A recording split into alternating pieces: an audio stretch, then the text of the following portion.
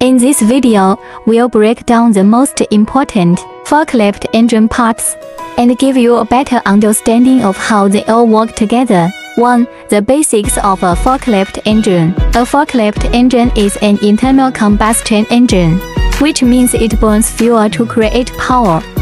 The engine is made up of several parts that work together to convert the fuel into motion that powers your forklift. 2. The cylinder block and head. The cylinder block is the main part of the engine where the pistons move up and down. It contains the cylinders where the pistons fit, and is responsible for housing many of the engine's critical components, including the camshaft and timing chain. It is located at the top of the cylinder block and seals of the combustion chamber. It contains the valves that allow air to enter and exhaust gases to exit the engine. 3. The pistons and connecting rods.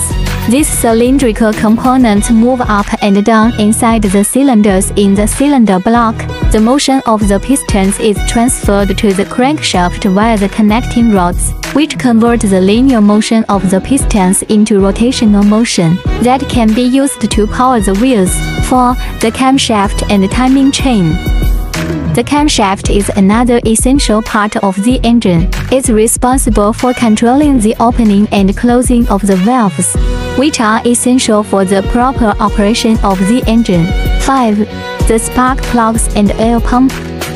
They are small components that ignite the fuel mixture in the combustion chamber. Without them, the engine simply wouldn't run. The oil pump is responsible for circulating oil through the engine, lubricating the moving parts and reducing friction.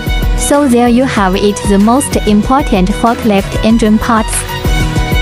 Understanding how these components work together can help you better maintain your forklift and keep it running smoothly.